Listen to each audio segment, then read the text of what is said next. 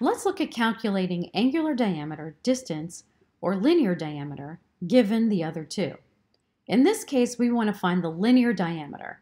We want to find the linear diameter of the moon as viewed from Earth, given that the average distance from the Earth to the moon is 384,400 kilometers, and the average angular diameter of the moon as measured from Earth is about 1/2 degree. So we have two quantities here that are given.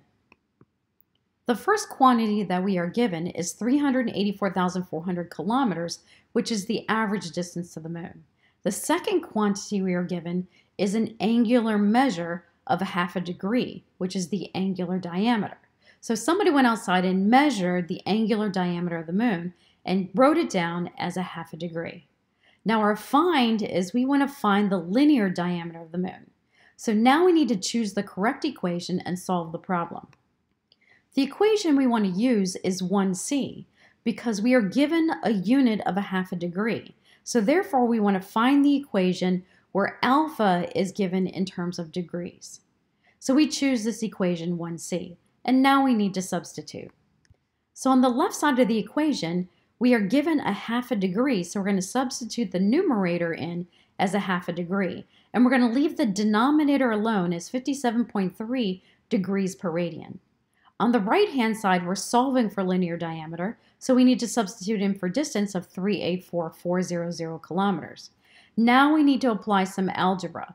We need to multiply both sides of the equation by 384,400 kilometers and solve for linear diameter. So if we multiply both sides by 384,400, we can see the right-hand side is going to cancel out, and we're going to be left with linear diameter, and all the rest will be on the opposite side of the equation. So let's do that. So now you can see we've done that. We put linear diameter over on its own side, and we keep the rest the same, 1/2 degree times 1/2 degree divided by 57.3 degree per radian. And we're going to multiply that by 384,400 kilometers. Now we need to multiply and cancel units. So notice that degree is going to cancel out, and we're going to be left with radians. And since radians is in the denominator of the 57.3, which is in the denominator of the equation on the right-hand side, radians is going to move to the top. But now we need to divide 1/2 divided by 57.3. So let's go to Google Calculator. So here we are at the Google Calculator, and we needed to put in 0.5 and divide that by 57.3. And we're going to get an answer of 0.008726. So here we have our 0.008726 radians because degrees canceled out, radians kicked to the top, so we have radians, and we're going to keep the right the same, multiplied by 384,400 kilometers. Now let's multiply this onto Google Calculator.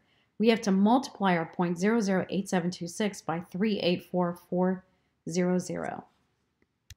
So we have to multiply by 384,400, and we're going to get a number of 3354. So we have our final answer of the linear diameter is 3,354 kilometers. Now let's compare that with the actual diameter of the moon that is measured by a different technique, and we get a value of 3,470 kilometers. How come we're not more accurate?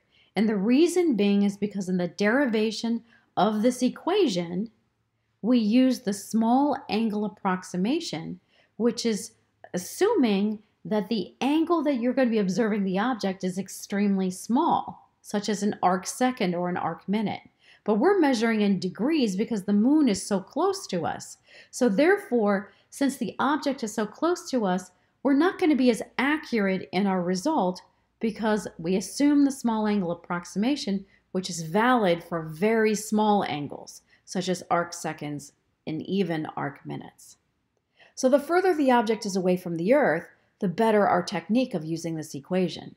So for nearby stars, this would be a valid and good technique to find either the linear diameter or the distance given the other quantity.